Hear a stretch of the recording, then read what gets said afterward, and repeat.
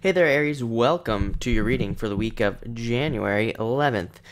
This week, you start off with the Nine of Diamonds. Really good card. Nine of Diamonds is all about work opportunities, more work opportunities, and really, I always say that the Nine of Diamonds is actually really just a card of newness, of new things coming into your life. I think you've had this card several times in the past.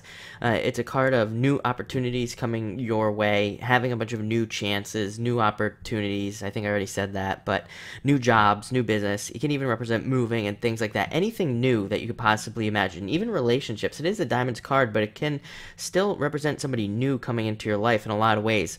I would say that if it is a relationship, there's a pretty strong chance that it would come in through work because, again, it is a diamonds card. So it would come in through some sort of work event or, just working in general or somebody new coming in and you starting a relationship, something along those lines. But the opportunities are there. So it's a great card of new things happening. The other thing about the Nine of Diamonds, I'm going to spend a long time on this card because it's important, but the Nine of Diamonds happens in chunks. So when this card comes in, you'll notice that you'll go through periods of time where it's like you have a few days where everything's the same, and then like you have like another maybe even 2 weeks where everything's all the same, where you're experiencing the same things.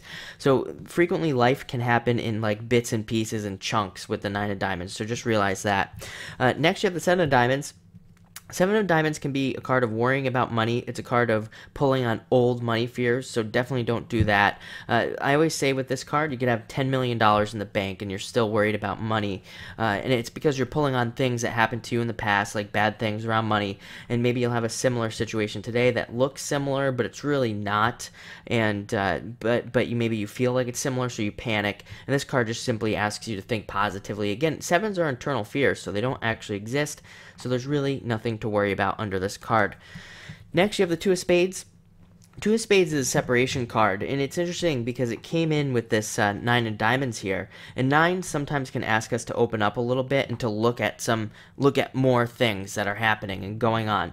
So that's kind of like the Two of Spades as well. It can, on one hand, it can be a breakup card. I'm really not feeling that for you guys. I'm mostly feeling that it's a card of separating away from something.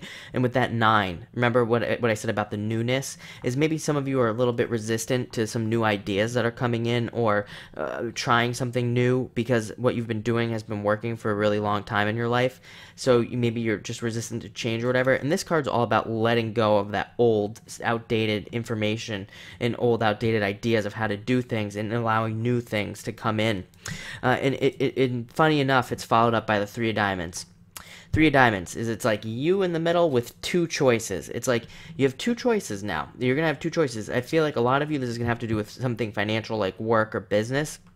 And it's like a lot of you could be presented with two choices, even like on jobs. Like you could be presented with two different jobs that you could potentially get if you're looking for that sort of thing.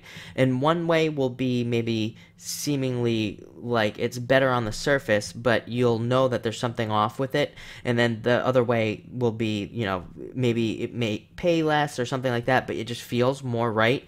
Three of Diamonds wants you to pick what feels right as far as the job situation goes. So a lot of you could be experiencing these choices in your job or your business, or even if you don't have one of those things, maybe you could get one of those things this week, and you really have to make that choice that feels right to you. And finally, you have the King of Spades. King of Spades is totally you right now during this time of making decisions. King of Spades has been through a lot, and he has really learned from his mistakes. That's why I like the King of Spades. So this is just, it doesn't matter. I don't attach sex to my cards. It doesn't matter if you're male or female. This is just an energy that is surrounding you at this time. And King of Spades is all about having truly learned from everything, like everything that you do, and truly having learned from your past and using that today to your advantage. So that's what you're going to be doing, is really having learned from your past and using that to your advantage. King of Spades also is very good at using his resources. So I would say this week you're going to want to be very resourceful in what you do and what you use, even financially. He'd be very good at looking for deals and things like that. So I know that's kind of random, kind of mundane message, but a lot of you could find some good deals this week or something with this card. So it looks like an awesome week. Definitely enjoy it.